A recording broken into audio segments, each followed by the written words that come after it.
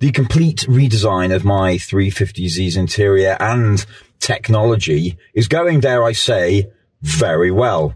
But there's something that I still don't like. And it's these 3 gauges. Because now that I've modernized all of this and shifted it and created a full inlaid new fancy head unit, and you know, that's all stock, but these just feel a bit underperforming and that they're not really as useful as they could be. If you're not aware of what we've got here in the 350Z, you've got your battery voltage, your oil pressure, and like this multifunction display. So at the moment it's showing temperature because it's icy outside, so it flicks over to that. But usually I press on these buttons here, and you can cycle through a few things. So miles to empty, MPGs, just a bunch of like stuff. A clock, which you literally cannot set, because in order to set the clock, you need to have an OEM stereo, and I can't do that. So the only way to set the clock is to unplug the battery at just before 1 p.m. when it is the time it resets to, and then plug it back in bang on 1. But I always have this on speed, because I personally feel that that speed over there isn't in the right spot for me to ever look at. I never look at that dial. I think these could give me a lot more useful and relevant information than they are currently doing. Fortunately, whilst I was deciding what to do with these gauges, I got an email from AliExpress, who I buy all of my electrical screens and components and things from anyway. And they said to me, "Hey, we love what you're doing. Do you have any cool projects coming up that we can support you on?" And I told them about this, and they said, "Yeah, that sounds wicked. Let us send you what you need." So I told them what I needed, and they sent me these. In these 3 boxes, I got 3 of the same thing, and it's these Waveshare ESP-32 S3 powered 2.1 inch touchscreen module component things. These are really, really cool. Not only do they have these great big screens that we're going to be able to put loads of information on, but they've also got just like tons of stuff going on. Obviously in here, we've got all of the cables and the ribbon cables and everything that we need to connect it up to whatever external inputs we're going to want to use. But yeah, we've got, like I said, it's powered by an ESP-32 S3. We've got things like the extension modules. We can put in an external memory card, which would be really useful if we actually want to capture live information and then being able to relay that back out, and we want a larger amount of memory space. Both USB and UART inputs.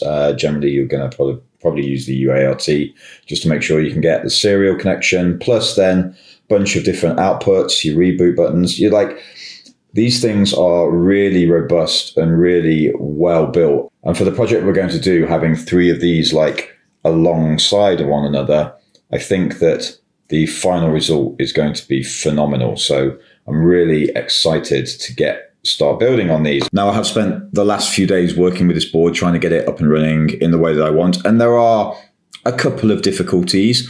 It comes with a bunch of code to show you how to work on it using ESP-IDF, but I don't want to use ESP-IDF. I prefer to use a Platformio setup.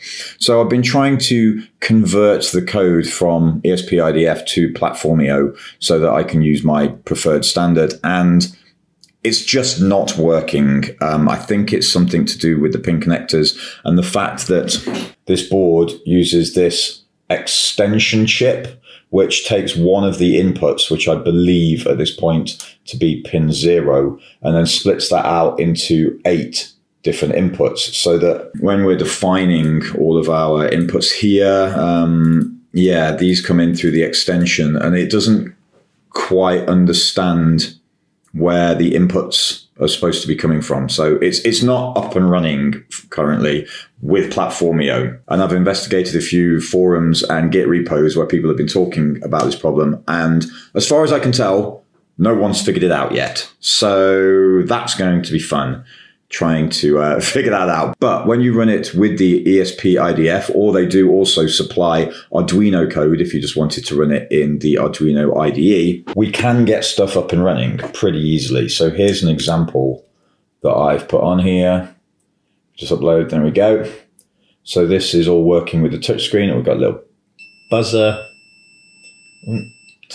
And yeah, as we can see, it's showing various values that it's grabbing. So there's no memory card in there, but we've got a flash size of 16.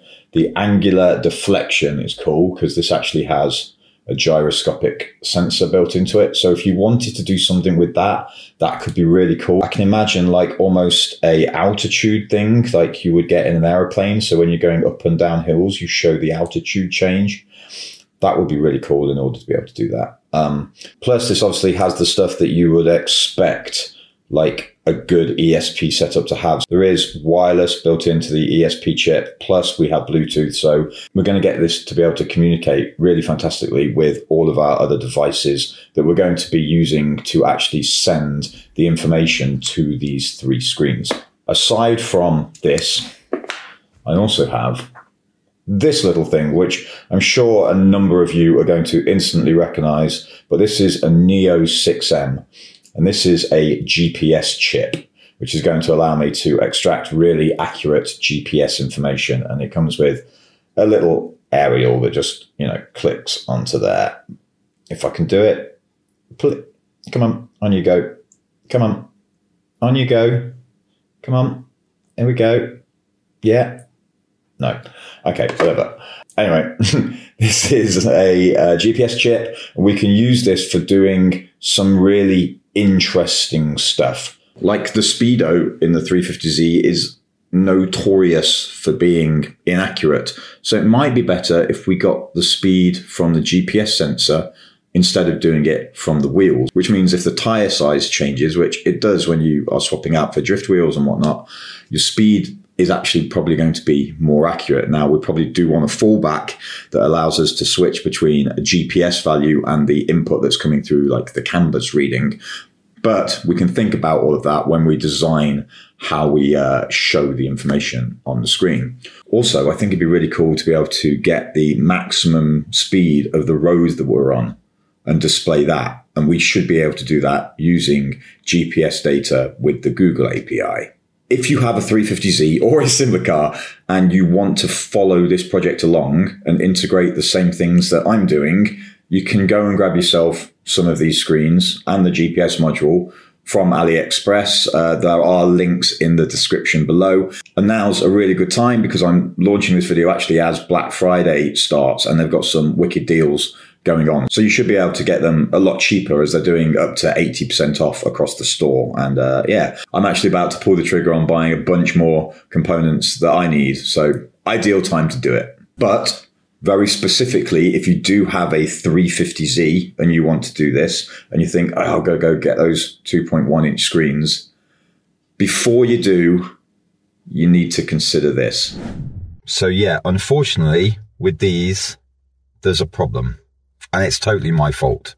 See, when I measured the space that I have here, it came to about 54 millimeters. So I concluded that a 2.1 inch screen, because all these screens are done in Imperial, would be about bang on, and it'd be a millimeter or two around the outside edge, which I could cover with this ring. So that's what I asked them for, some 2.1 inch screens. But a 2.1 inch screen means the usable area is 2.1 inches.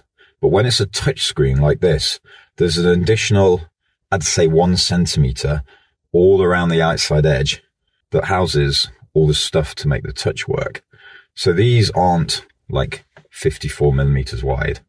These are 66 millimeters wide, which means they're not going to fit. They're just too big. Yeah, learn a lesson from me. Read the spec sheet rather than just trusting that you know what you're doing, because the spec sheet literally on the page where you buy them says that with the touch it's 66 millimeters. So it's totally on me. And now I need to buy some smaller ones. So I need some 1.85 inch ones, which will actually fit perfectly because they're like 56 millimeters wide. In the meantime, we can do all of the design and actually start the coding because it's going to be very transferable. The only difference is going to be the screen resolution and the screen size. So this one's a 480 by 480, whereas the new one will be a 360 by 360. That's the only difference. So as long as I make sure all of the sizes that I create for things are relative to the height and width as opposed to being statically created, I should just be able to change the resolution values and everything will work fine.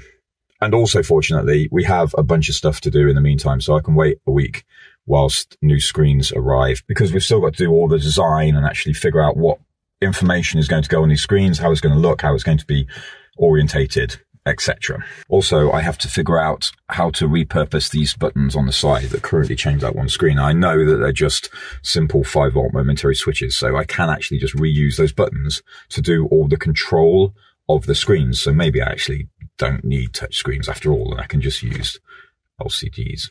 But we'll figure that out in the next step. Like I said, this is going to be a many-part series. I don't know how many yet, but like each one of these gauge screens is going to be an individual video because it has inputs that come from many sources, and there's going to be a lot going on in each one. Plus, we've got to think about the 3D mounting, powering requirements, custom PCBs. There's like loads and loads of stuff for this project. So if you're into big overarching projects that use many, many different interesting things, this is going to be a great series. So make sure you hit subscribe if you want to follow along with what we're doing. But in part 2, the next piece, we're going to look at what information we have available to us. What can we pull out the canvas? What like sensors and things already exist that we can pull information from? And what can we actually physically display on these screens? Then we'll do a cursory design using a prototyping tool that makes the information look really good, but also feels consistent with everything that's going on here in the 350Z, because I don't want these to suddenly stand out and be garish. I want it to feel cohesive. So part 2 is going to be coming in the next few days as we get into that. So if you want to keep updated, make sure you hit the bell icon and then you'll be notified as and when that video comes out. Otherwise, whatever you do with the rest of your day, folks, have a wicked one, and I'll see you in the next video. Take it easy, peeps. Bye-bye.